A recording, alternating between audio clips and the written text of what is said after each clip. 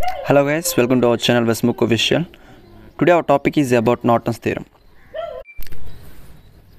This is the circuit for Norton's theorem to find current through this circuit, okay? Norton's theorem ప్రకారం first మన IS value, RS value, RL value already ఇస్తాడనమాట. AB. That means here 40 ohms is equal to RL. So మనం first IS value కనుక్కోవాలి and then after RS value find చేయాలి. So step 1 ఏంటంటే మన IS value find చేద్దాం.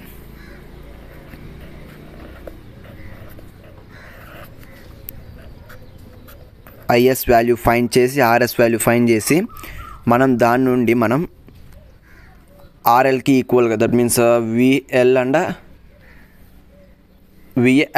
RL find చేసిన తర్వాత దాని నుండి మన కరెంట్ అనేది ఫైండ్ చేయాలి. సో మనం ఫస్ట్ IS వాల్యూ ఫైండ్ చేద్దాం.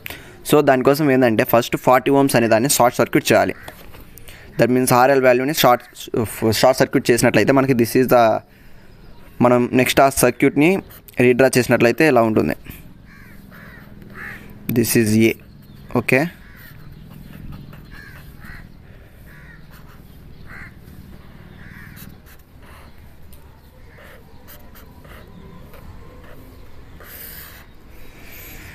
This is the read run circuit, that means of 10 volts, 20 volts, 20 ohms, 10 ohms.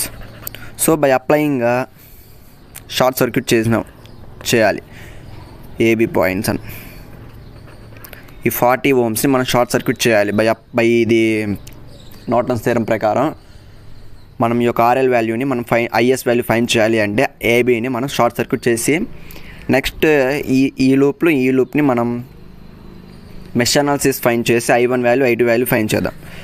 So by applying mesh analysis I1 is equal to 1 ampere వస్తుంది, I2 is equal to 1 ampere వస్తుంది.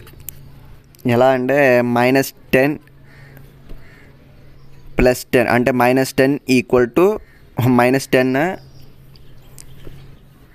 Equal to -10 I1. So minus cancel, I1 equal to 1 ampere. So like that only here I2 is also 1 ampere. So then IS, that means I short circuited is equal to I1 plus I2. So ఇక్కడ I1 value మనకు 1 ampere వచ్చింది, I2 value 1 ampere. That means IS is equal to 2 amperes. So మనకు IS value 2 amperes వచ్చింది. So మనం IS value find చేసాం. ఎలా అంటే మళ్ళీ ఒకసారి చూసినట్లయితే 40 ohmsని షార్ట్ సర్క్యూట్ చేసి మనం సర్క్యూట్ని రీడ్రా చేసిన తర్వాత ఈ 2 లూప్స్ ఫామ్ అయ్యాయి. ఈ 2 లూప్స్ నుండి I1 I2 వాల్యూ ఫైండ్ చేసి IS value equal to I1 plus I2 చేసినట్లయితే మనకి IS వాల్యూ వచ్చేస్తుంది. సో నెక్స్ట్ మనం RS వాల్యూ ఫైండ్ చేయాలి. RS వాల్యూ ఫైండ్ చేయాలి అంటే ఈ 40 ohms దట్ మీన్స్ RL వాల్యూని ఎలిమినేట్ చేసేసేయాలి, రిమూవ్ చేసేసేయాలి. షార్ట్ సర్క్యూట్ కాదు, మనం రిమూవ్ చేసేసేయాలి. ఈ 10 voltsని 20 voltsని మనం షార్ట్ సర్క్యూట్ చేయాలి. దాన్ని రీడ్ రన్ సర్క్యూట్ అయింది ఏంటంటే 10 ohms 20 ohms. That means 10 ohms 20 ohms మిగులుతుంది. ఇది రిమూవ్ చేసేసాం, ఈ రెండుని షార్ట్ సర్క్యూట్ చేసాం. సో ఈ రెండు మిగులుతాయి. This two circuits are in parallel.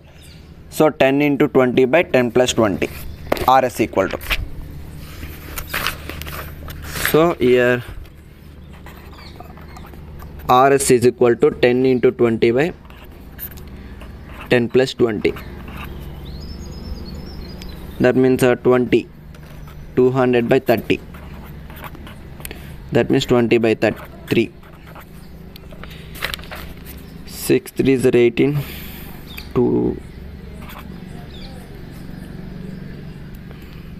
6.6 వస్తుంది. So this is RS value. RS value is equal to 6.6. So మనం IS వాల్యూ ఫైండ్ చేసాం, RS వాల్యూ ఫైండ్ చేసాం, we know RL value. So this is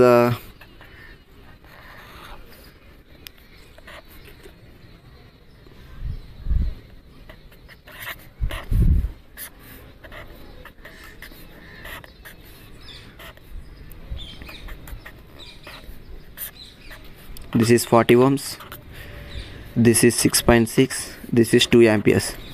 so మనం దీని నుండి RL వాల్యూకి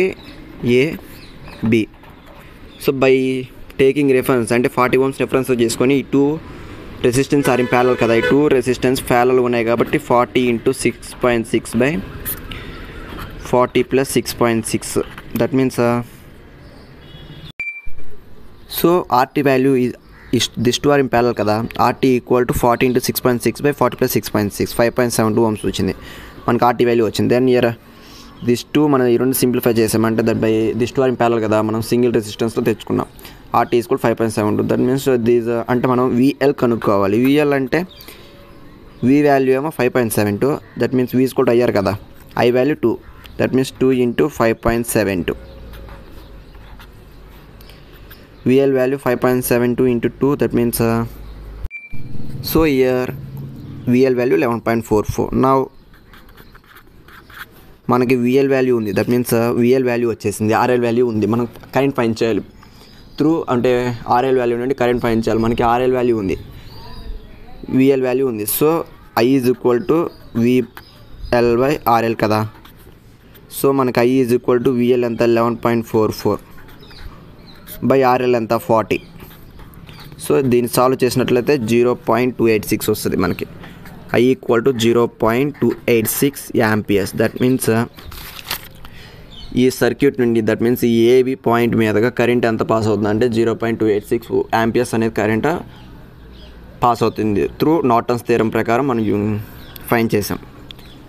so if you have any doubts about this problem please comment. And if you like this video, please like, share and don't forget to subscribe.